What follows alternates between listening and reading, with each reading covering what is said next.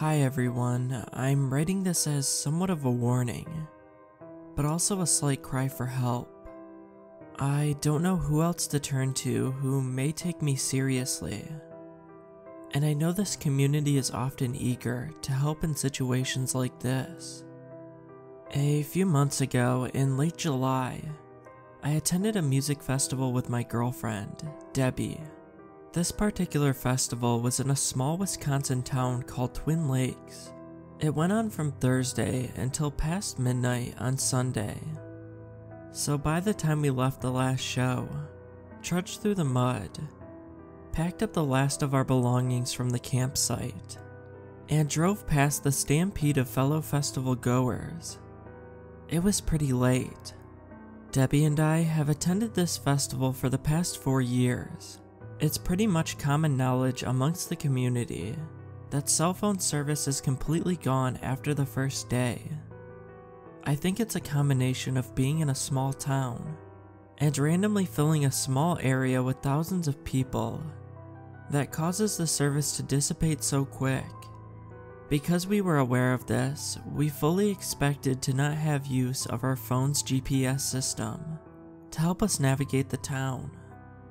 This didn't worry us though, because like I said, this was our 4th year, and had pretty much learned the route back home by now. Unfortunately, the usual route we were prepared to take was completely blocked off. We saw flashing red and blue lights in the distance, and later learned one of the festival goers had been struck by a car. After waiting for 20 minutes and not moving an inch, Debbie and I agreed that we should try and find another way back. We pulled a U-turn and began to drive in the opposite direction.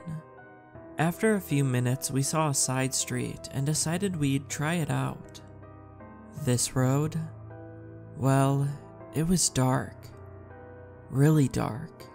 The kind of dark where you drive slow and blare your high beams, which is what I did. Being into horror films, I took the opportunity to make a comment on our creepy surroundings to Debbie. She kind of laughed, but I noticed the fear in her voice and eyes. Being the loving guy I am, I decided that I would take advantage of her fear and scare her even more. Boyfriend of the year, am I right? I switched from the aux setting in the car to the radio, and immediately switched to AM. I scanned one by one until I found one that was blaring white noise. I left it on and began making comments to Debbie in different horror-inspired voices. Things like, "They're watching us," and "Tonight seems like a nice night to die, don't you think?" The crazy thing was, Debbie didn't find my hilarious jokes very entertaining, and kept trying to shut the radio off. Buzzkill. I agreed to cut the act and told her it could all end if she played along a little bit, by choosing one AM station for us to listen to. With an annoyed sigh, Debbie reached over and spun the dial with little thought. The station she landed on was AM 630. She hit the spooky jackpot with that one. What we heard could only be described as a little girl singing with a high-pitched, distorted voice. I immediately began laughing at her selection, since it was exactly what I was hoping we'd find, and so much more. I whipped out my phone and recorded a Snapchat video of our reactions, which I'll link below. I continued to laugh while Debbie nervously chuckled. I actually found it strange and a bit unnerving myself, but didn't want to let it show in front of her. Macho man routine and all of that. I went ahead and switched back to the aux and continued our drive home. A few minutes after switching back, the music got cut off once again, and my high-pitched ringtone flooded the car with an ear-piercing jingle. The number was strange and told me it was from Russia, so I ignored it. I had recently purchased an IRL from GoDaddy, and made the foolish decision not to make it private. So my mobile number was made public for all the spammers to find. That meant receiving calls from randomly generated numbers became a common occurrence, which is why this one didn't faze me too much. It did a little though. Most of the spam numbers I received were domestic, and were received during weekday afternoons. I had never received one at almost 1 AM on a Sunday night, let alone one from Russia. I'll also link a screenshot of the call log below. Not too long after rejecting that call, I received another. Again, it was an international number, this time from Morocco. I figured it was the same person as before, using the same random number generator, and once again ignored the number. A few minutes passed when, you guessed it, another call. This one though was in fact domestic. The call was coming from Phoenix, Arizona, since this one was from inside the US, and I was finally angry enough to answer and chew out the solicitor on the other end. I picked up. I wish I didn't. I angrily answered, "Hello?" several times and did not receive an answer.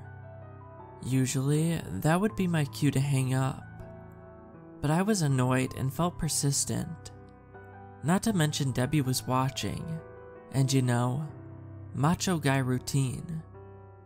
I knew someone was there, because I was able to hear some background static, and the faint sound of someone breathing. "Hey asshole, I know you're there.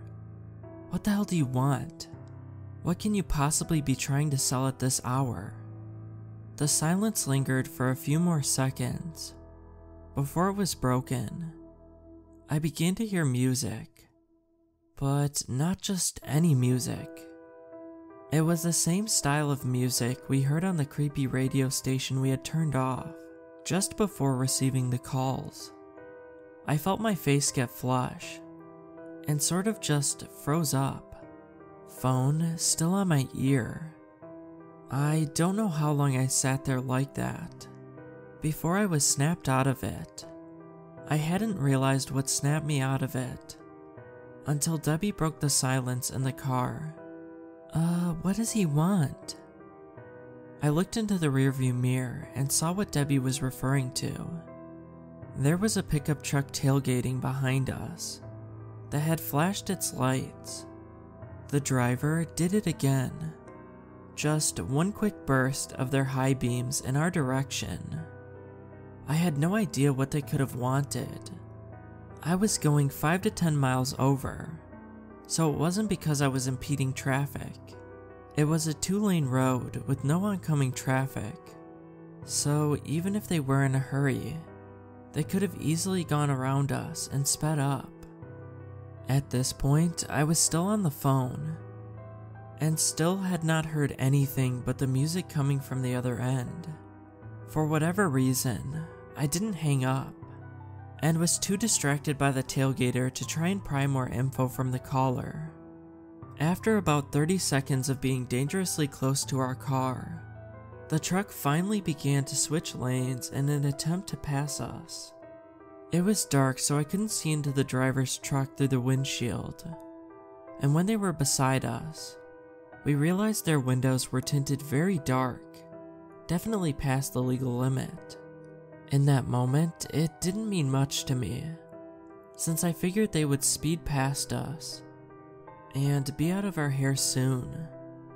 That didn't happen. The truck got in front of us and slowly began to apply their brakes. Red flags everywhere.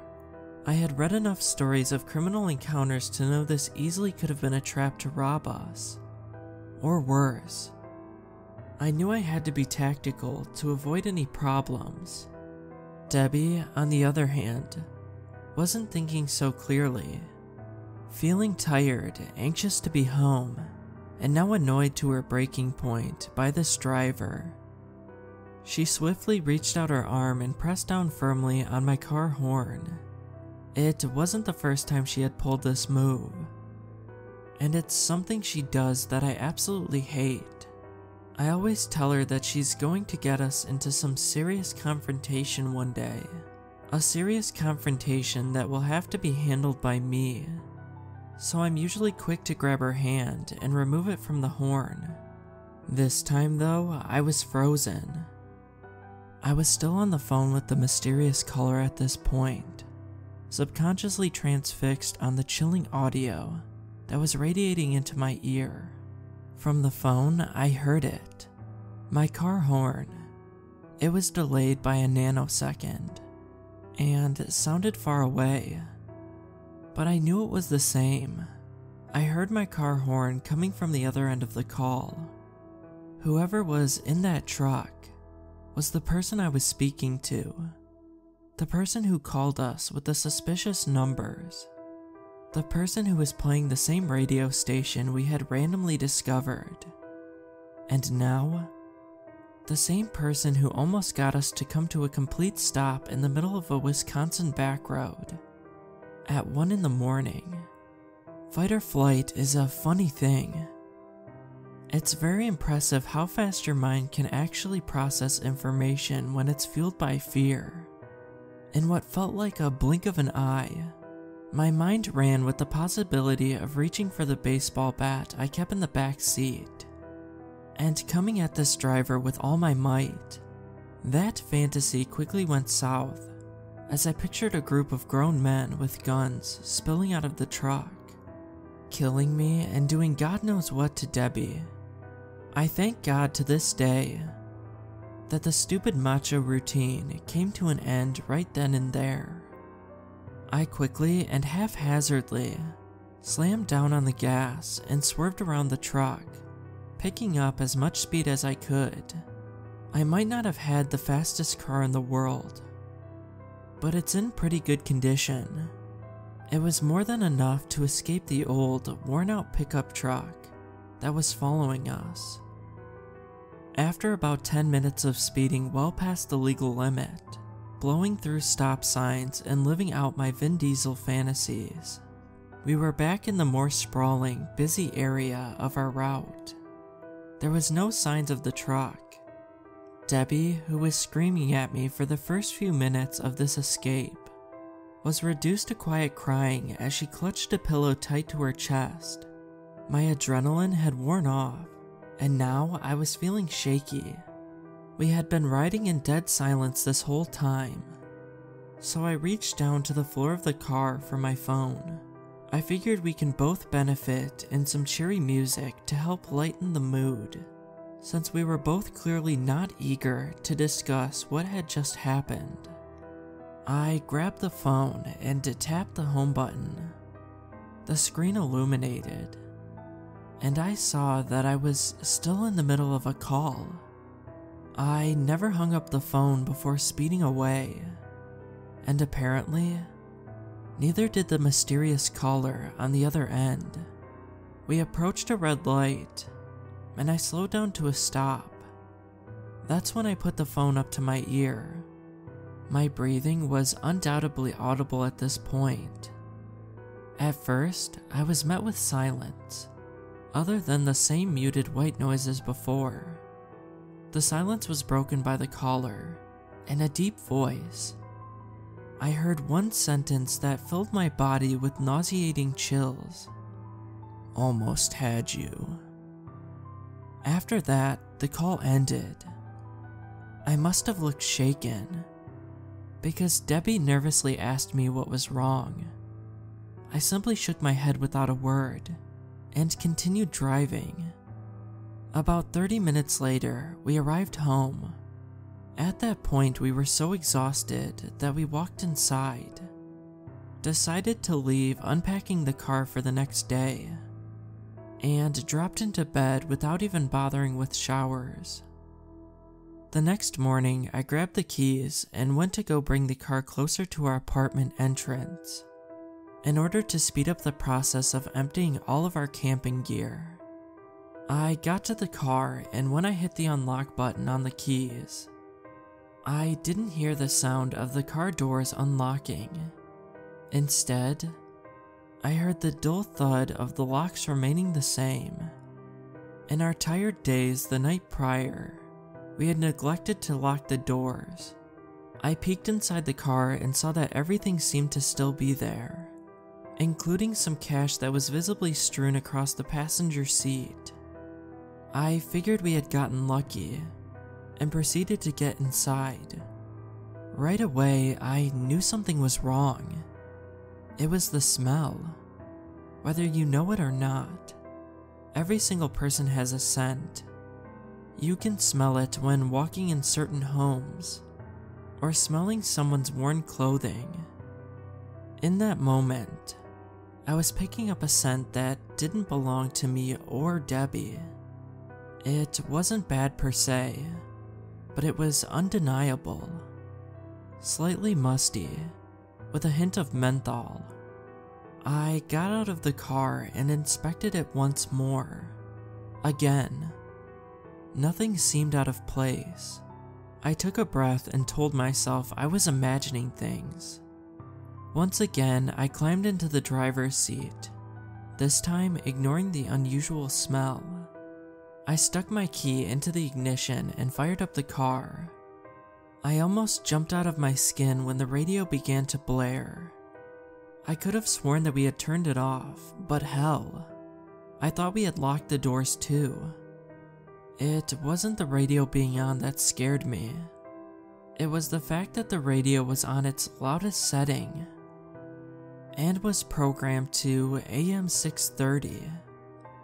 I could almost hear my heart beating rapidly as I stared wide-eyed at the console. I knew for a fact that we had switched to the aux setting. I just knew it.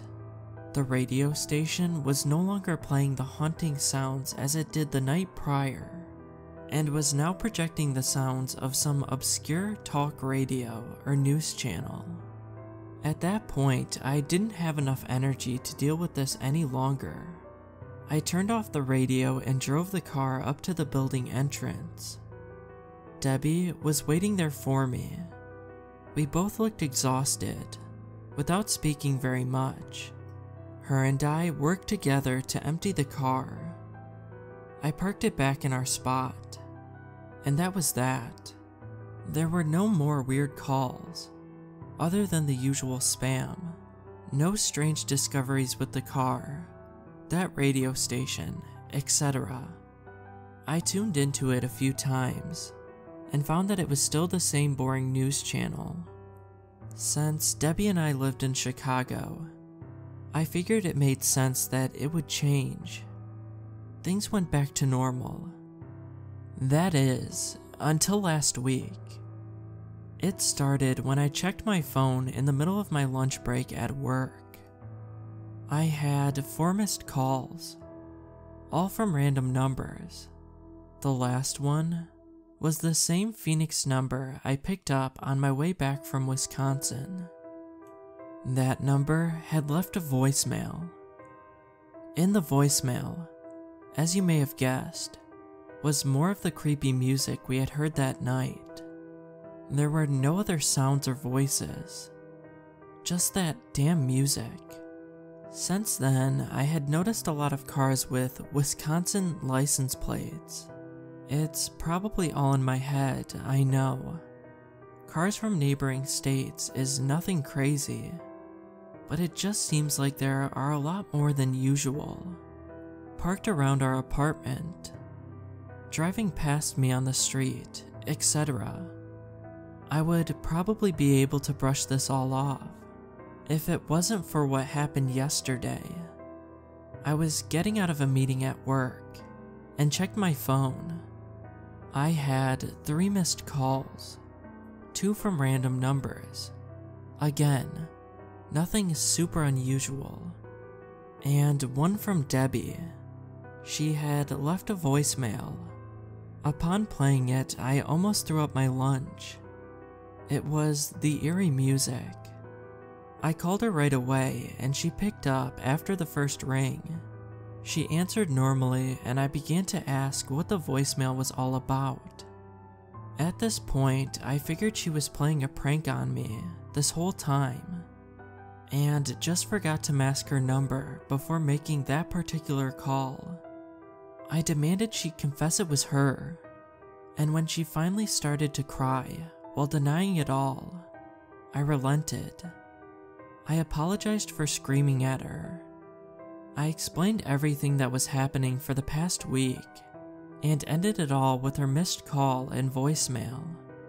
It was quiet on her end when she finally spoke. The adamant fear in her voice began to make sense. She explained to me that she couldn't have made that call. She was running errands, and had been grocery shopping at our local mega chain supermarket. In a rush to stay on schedule, she had left her phone in the car. I don't know what to do. A small part of me still suspects she may be playing a very long practical joke on me, but she has never been the prank type. And even if she was, how could she have orchestrated the radio station or the pickup truck? It doesn't add up. All I know is, I haven't let my guard down for a while. I'm carrying a knife on me, and I'm looking into getting my concealed carry license as soon as possible. I'm going to insist that Debbie does the same. She's not a fan of guns, so if she is behind this, maybe that will be what makes her confess. Has anyone in the southern Wisconsin area, by any chance, had an experience with this radio station?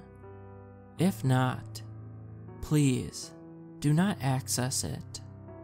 I can't be sure the station itself has any connection to what's been happening, but why risk it? I'm scared, and I hope this ends soon.